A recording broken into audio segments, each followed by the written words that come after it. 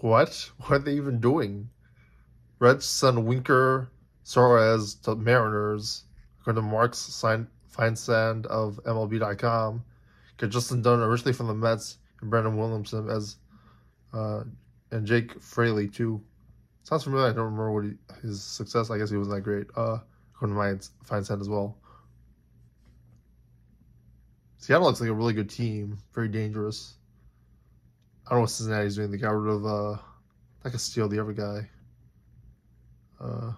earlier last season. Winker's like an MVP. And Suarez too. That's like a very good deal.